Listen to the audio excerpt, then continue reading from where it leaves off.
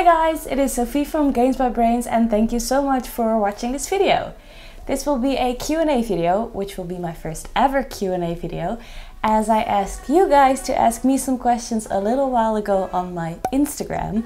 But before continuing with this Q&A video, I just wanted to mention two things that I am really excited about. So my first announcement is that I joined the Gymshark family at the beginning of this year. Since January 1st of 2018, I'm officially part of the family, which is unreal. It is insane and it's a dream come true. I'm so excited to work with everybody who inspired me so much during my fitness journey and who continues to inspire me every day. I couldn't think of a better way to start 2018, so I am very excited. The second announcement is that I moved houses. Now I am currently still in the same apartment, hence the similar backdrop, but I will be moving very soon. I already have the keys to my new place, but I am still working on painting and floors and whatever needs to be done. I'm very excited to step up my game content-wise, to deliver more YouTube videos, to make more YouTube videos. So I cannot wait to officially move in there. So expect a change of backdrop pretty soon, as I think that this will be my last video that I will be recording here. So that is very exciting as well. Before I move on to the question part, I just quickly wanted to mention what I am wearing, as this will be launched upcoming Friday. Yeah, upcoming Friday, January 26th at 3 p.m. GMT. So if you don't know what time that is for you, if you're not in the UK, as GMT is UK time, then you can just Google it for your time zone so that you will not miss it, because I have a feeling that this will be gone very quick.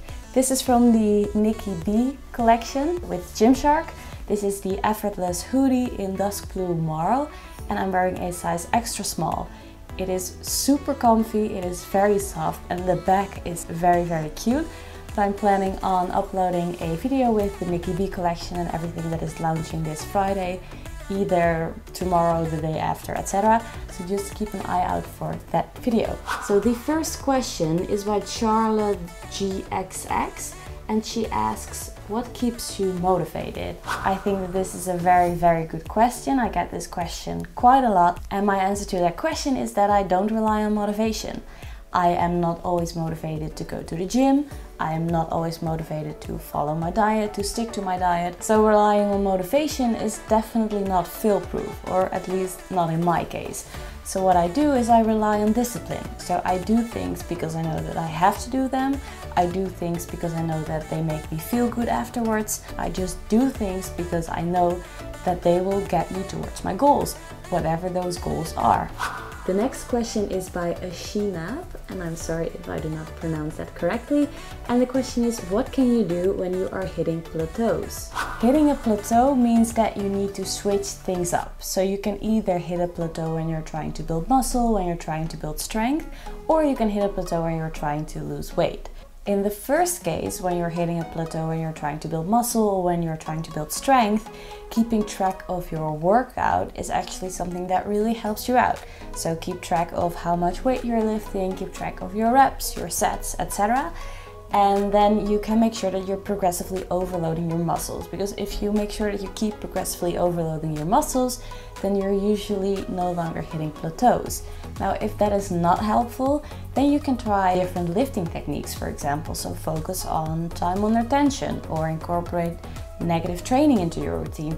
So just do things a bit differently so you can bust through that plateau. That is usually what helps me the most. But I think generally speaking, just keeping track of your workout and then go from there. So either make sure that you are indeed progressively overloading your muscles or incorporate different lifting techniques. That is usually something that will help you bust through that plateau when you are either building muscle or building strength. In the second case, when you're hitting a plateau while losing weight, then that means that you can either change your activity level or you can change your food intake, because your daily total requirements in terms of calories depend on your activity level, and you can create that deficit by either increasing how much you're moving, how much your body is burning, or you can decrease in your food intake. Now, it is obviously not healthy to keep moving more, or to keep eating less. That is not always an option. So if you're still hitting a plateau but you don't really want to lower your calories any further, or you feel like you're going to the gym very often and you're moving on a regular basis, then you might want to incorporate something like carb cycling, because carb cycling is just a technique of cycling your carbs, and that might really help you with busting through your plateau. If that also doesn't help, then it can be the case that your metabolism just slowed down too much. So then you might need to rebuild your calories back up and then decrease from there, because health is always the #1 thing. Maluch asks, how can I lose fat without starving myself? So I feel that everything besides maintaining your current weight is very difficult to do. So gaining weight is difficult and losing weight is difficult as well. But that it is difficult doesn't mean that you need to feel like you're starving, because I've never felt like I've been starving. I've just been hungry at some times, but I never felt like I've been starving. So what you want to do is, if you want to lose weight, then you want to create a caloric deficit. A caloric deficit is when you consume less calories on a daily basis than your body needs to maintain its current state. This is why you will lose weight. Now, your caloric deficit needs to be very controlled. You don't just want to lower your calories by a whole lot or just increase your activity level so that you burn more calories.